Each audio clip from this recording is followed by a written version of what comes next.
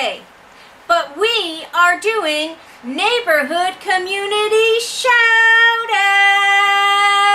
This is late. That's right. Sorry. That's right. But let's get started. Okay. Belinda Alberry, welcome to the neighborhood. And she was having reconstruction foot surgery. Let us know how that went, Belinda. Mr. Fun Guy, 65.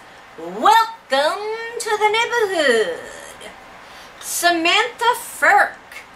I'm sorry, Samantha. You seemed upset that we never said welcome to the neighborhood to you before.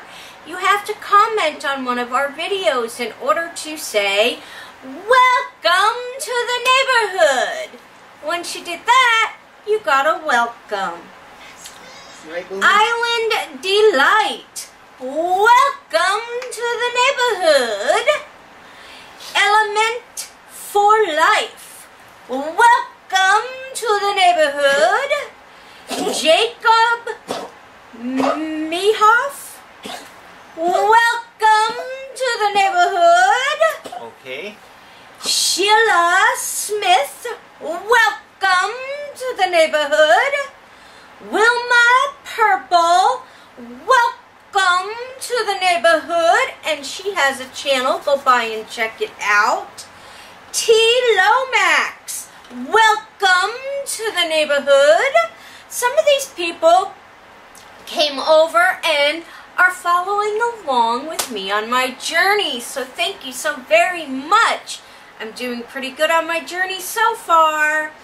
Okay, we want to say happy birthday to Brandon Windsor. I believe he said his birthday is on the 13th of October. Let me know if I'm right. But he celebrates the entire month of October, which we do too, and it's not even our birthdays, but it's our anniversary month, and it's Halloween, so I think the whole month should be celebrated anyway.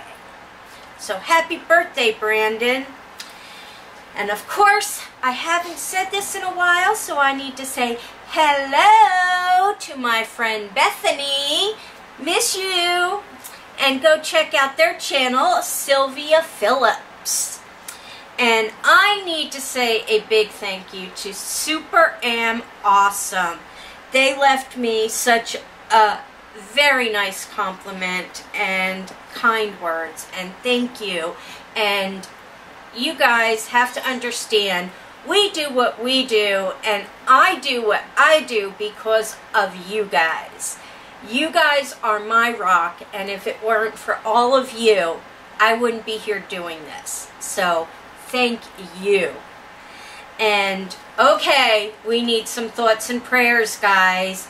Hannah Hinkle had some shoulder surgery on October 1st, so thoughts and prayers out to you for a speedy recovery. And if the neighborhood could also keep some thoughts and prayers out for her. Big D Jr. could use some thoughts and prayers. He's been kind of down in the dumps lately, and he needs some thoughts and prayers to bring him back up. So there you go, Big D. You're always in our thoughts and prayers, and we love you, man. Tom Show. He's been having some issues. He's got some kidney problems that run in the family, and he's been having some testing and some issues. So thoughts and prayers go out to him for positive test results and good news. So keeping you in our thoughts and prayers as well, Tom. Terry Johnson's uncle, if you all remember, had a heart attack. He made it to the hospital in time, but he did have to have surgery, quadruple bypass. They had to wait until they could get some of the fluid off of his lungs before they were able to do the surgery. The surgery started 2 hours later. They had to keep him hooked up to a machine for his heart beating for 5 hours. When they would take him off of the machine, his heart would stop. He was bleeding, and they were having a hard time finding the source of the bleeding.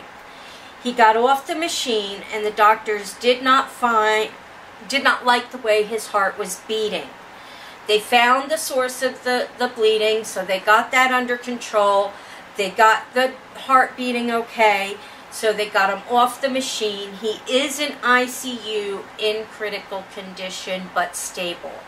But he can definitely use thoughts and prayers. Terry, him, the entire family, everybody, please keep him in your thoughts and prayers, and we will definitely do so. Elijah from Mom's Blog 80, Melody Mainville, they can also use some thoughts and prayers. Elijah is neutropenic again, which means his white blood cells and his red blood cells have crashed, and they had to take him to a different hospital because when that happens, he cannot be around anybody, any other sick children, and the children's hospital that he was at had too many sick children in it, and there was not enough open beds, and he can't share a room, so they had to take him to a different hospital. So thoughts and prayers go out to Elijah, Drax Shadow, and Melody Mainville, and their entire family as well. So there we have that. Last week's question was, what is your favorite, or what was your favorite Halloween costume? And what was your favorite Halloween movie? Or scary movie? Okay. So, we got lots of answers on this. I'm just going to read a few. Lucy Owl didn't tell us her costume, but her favorite movies are Hocus Pocus, love it. The Halloween Town series, love that series as well. Casper, love it. It's the Great Pumpkin, Charlie Brown, we just watched it the other day. And Girl vs. Monster, I've never seen that one. We'll have to watch that one. Never seen that one. Big D Jr., he liked the old costumes, the cheap ones. He was a Star Trek character once. And one time he was a 1955 Studebaker. I don't know how he could have been a 1955 Studebaker, but he's a big man, so I think he could have pulled it off. Okay. And it's not a Halloween movie, but I think it would pass as a good movie for Halloween. Goonies. I think Goonies is one of the best movies out there. I love the movie Goonies. Yeah. So, good movie choice. Terry Johnson, two of her best costumes was when she was a baby and her mother made a diaper out of a bed sheet. Pretty good. And she was a gypsy once. I always like being a gypsy. They're easy costumes to put together. And her favorite movie? Want to give it a guess? Halloween? Nope. The 1963... Haunting. Yes! Yep, same as ours! Awesome! Dougie Style. His favorite costume was Lurch from the Addams Family. Right. Now, I have no idea how tall you are or anything, Doug, but Lurch is a pretty tall dude, and he's pretty cool. I like Lurch. And his favorite show was the Addams Family, and Lurch was his favorite character. Plays a mean harpsichord. Yep. Jack Salmon, he was the big bad wolf, and his wife was Little Red Riding Hood. And a funny Halloween type movie was Spaced Invaders. Yeah, I remember watching it at one point, but he said that I shouldn't watch it again right now until I'm all healed up, so I don't bust any stitches or anything like that, because it's pretty funny. What? And Really? and we got our black cat with us today. He's complaining about something up here. And Margaret Clevenger, she went dressed as a Christmas box, decorated all up for Christmas, and the tag read, "Trick or Treat." I think that's pretty cool. And two of her favorite movies, Nightmare Before Christmas. We had a few people say that. Vincent Gutierrez was one. And a few other people also said this one. It's The Great Pumpkin, Charlie Brown. And that's one of my favorites. I love that movie. Yeah. So, what is your favorite Halloween costume? My favorite Halloween costume, I would say was our vampire costumes. Yeah, I think that's our best costumes, and it was all three of us, me, Kevin, and Megan, all dressed up, and we used poly grip to put our fangs on, and they stayed on all night long. It was really cool. And, couldn't talk very well, but they stayed on. Maybe if we can get our computer to work properly, and if we can find a picture, we can insert a picture of that for you guys so you can see it. And what is one of your favorite Halloween movies? Well, you know, our favorite scary movie, of course, is The Haunting. The Haunting. Movies that we have to watch during Halloween is Halloween.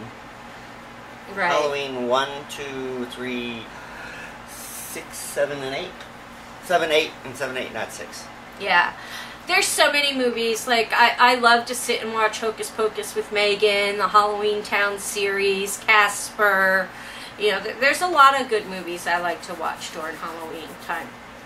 So, but, okay, this week's question has to do with one of our previous videos. Okay, guys? So, I'm going to put the link down below in the description. What is, it's a three-part question, what is out of ours, what is one of your favorite Halloween decorations of ours? What is one of your scariest Halloween decoration of ours? And what do you think is one of the goriest Halloween decoration of ours? And I will put the link to last year's Halloween party so you can watch that and make your choices. Did we have gory last year? We had nothing. Our morgue table was completely gory. Okay. So there you have it. There's the question for this week. It's time for Neighborhood Community Credit Roll. Beep, beep. Okay, so last week, my question was about the 1963 movie, The Haunting, and it was an odd question, and it was something that I had a question about for years until I finally found it, and that was, what was the car that Eleanor drove to the house from her, through Massachusetts? It's supposed to have been on the coast of Massachusetts, and it was a 1960 Hillman Husky Series 2, the British car, very British. In fact, I think it would have been hard to find here in the States. Now, it was the question had the question because I didn't recognize the car, and we know that the movie was actually filmed in England. And believe me, he tried to find this car for years. And so I assumed that they looked for something that looked very similar to a Chevy Suburban from the 1960s, which it kind of looks like. So those who got that correct was Terry Johnson, The Abyss 92882, and Tanya Longley. Woohoo! Okay, so tonight's question has to do with a Halloween movie, which is a comedy from 1991 called Ernest Scared Stupid. And if you haven't seen that, it's a pretty funny movie. It's probably one of Jim Varney's best movies, if you consider Jim Varney having a best movie. But the question is, and this is an interesting one, what does the internet meme called Trollface have to do with the movie? There you go. There you have it. There's your trivia question of the week. And we will be back Wednesday on schedule with shoutouts. We just fell a little bit behind this week. As you all know, things happened. Anyway, you are all part of our neighborhood community, each and every one of you out there. We would not be here if it weren't for all of you out there. We love you all so very, very much. Thumbs up. Make sure you go by and check out all our other stuff. And we will see you on Wednesday.